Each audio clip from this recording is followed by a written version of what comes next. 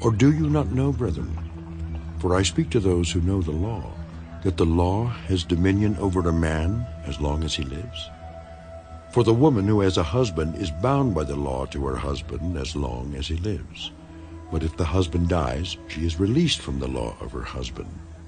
So then, if while her husband lives she marries another man, she will be called an adulteress. But if her husband dies, she is free from that law, so that she is no adulteress, though she has married another man. Therefore, my brethren, you also have become dead to the law through the body of Christ, that you may be married to another, to him who was raised from the dead, that we should bear fruit to God. For when we were in the flesh, the sinful passions which were aroused by the law were at work in our members to bear fruit to death.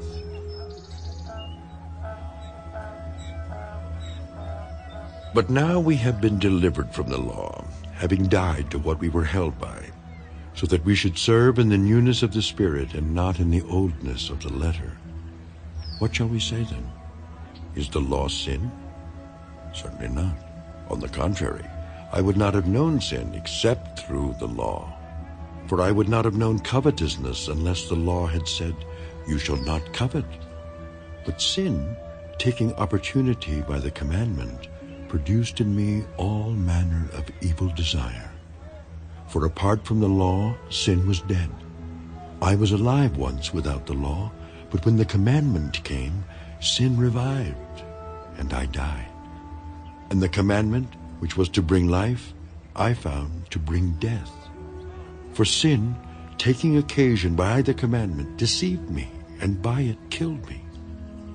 Therefore the law is holy, and the commandment holy and just and good.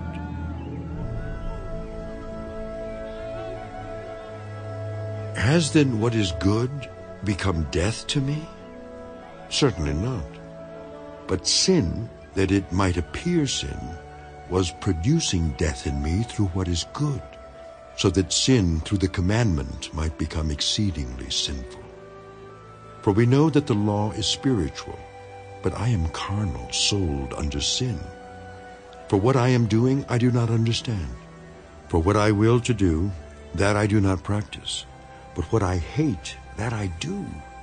If then I do what I will not to do, I agree with the law that it is good. But now it is no longer I who do it, but sin that dwells in me.